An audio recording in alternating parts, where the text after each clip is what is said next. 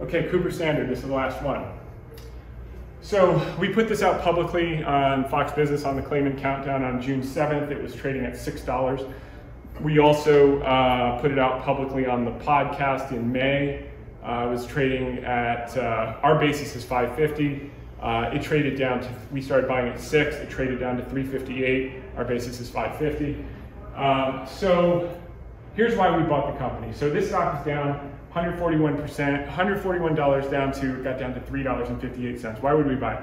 There's obviously bankruptcy risk. So our bet was that there was a catalyst coming, they would get refinanced. Why were we confident that they would get refinanced in a crappy market like last year? Was because they had huge asset coverage. Remember, balance sheet, you gotta look at the assets, meaning they could liquidate the whole company and the debt would be made whole. So who wouldn't take that deal if they could give them 10 or 13% money for the short term until they refinance it when credit markets improve. So this is the May-June period. As you can see, very volatile. It's not evident in a monthly bar, but it is what it is.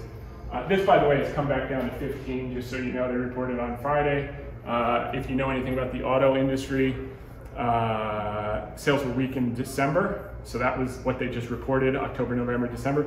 Sales jumped 5.9%, new car sales jumped 5.9% in January. So prospectively, but that's not the reason we're in the business quarterly. The reason we're in the business, first off, we buy the jockey, right? Are these scumbags that are going to take a deal from private equity and get new equity and screw the existing shareholders, or these guys have a consistent history of respecting equity? Well, I talked to the company. Management respects equity. They've brought down the share count over the years versus give themselves tons of stock and dilute shareholders.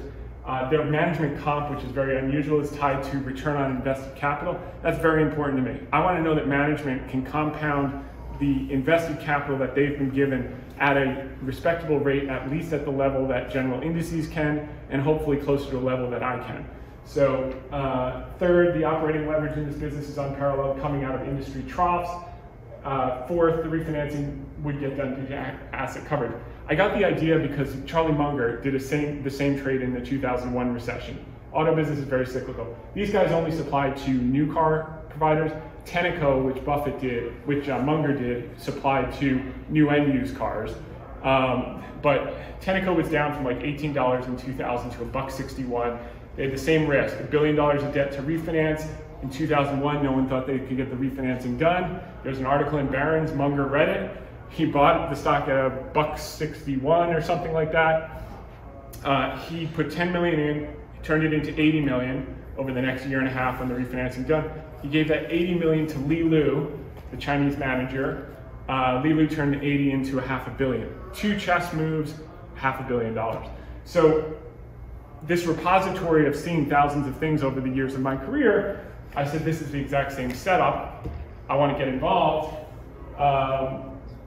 And that's it. The only difference was the asset coverage was better on this than it was on Tenneco when Munger bought Tenneco. Because I didn't make the decision off an article in Barron's. But,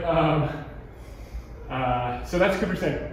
Now, they got the refinancing done, so this is kind of dated. There will now be no maturities before 2027. So we believe bankruptcy is basically off the table.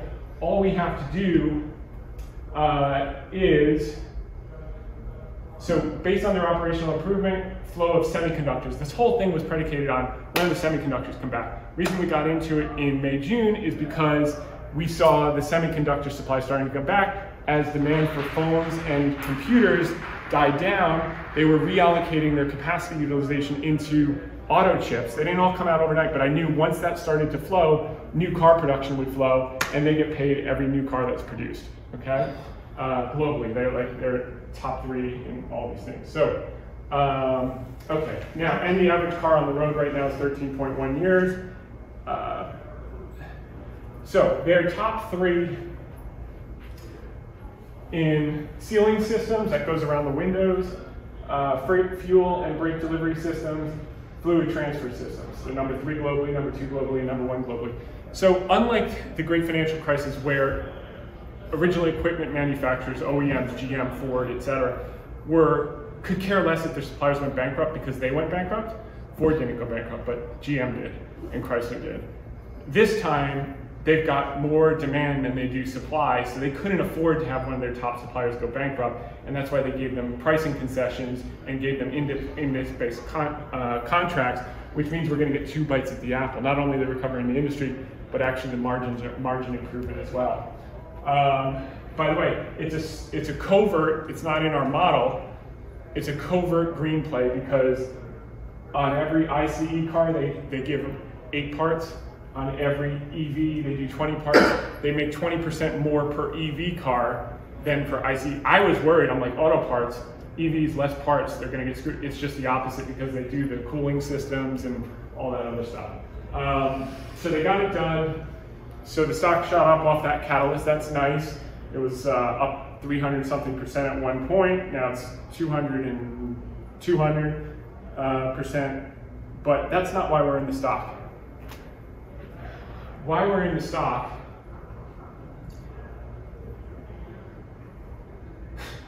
this is what they did in 2017 based on a normalized auto production number.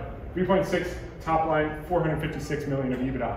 On that, they earned $7.20 a share. So so this is their guidance as of Friday. So they're going to do about 150 to 175 million of EBITDA. Up from 37 million this year. Okay, so we believe that not only will they revert back to $7 a share, somewhere between 5 and 8, let's just say, but they're going to have the increased margin because of the composition of the mix. And at $8 a share, their peak multiple at 2007 when it was trading at 141 was 20 times. Their trough multiple when they were earning was 10 times. Got it? And so, you know, even if you're conservative, you say they trade at trough multiple and they don't earn 70, they don't earn 7, they earn 5. I think it's still attractive in our view. It's trading at $15 a share. Correct. Yeah.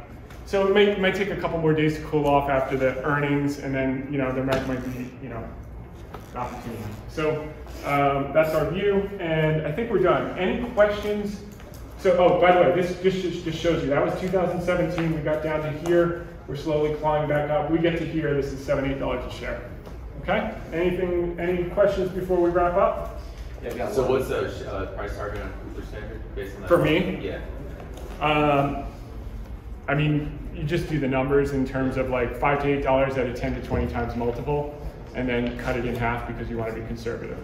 Okay. So we'll lay some off at a 10 times multiple, we'll lay some off at a 15, we'll hold some and wait for the euphoria as well as the discount. So $50? Plus.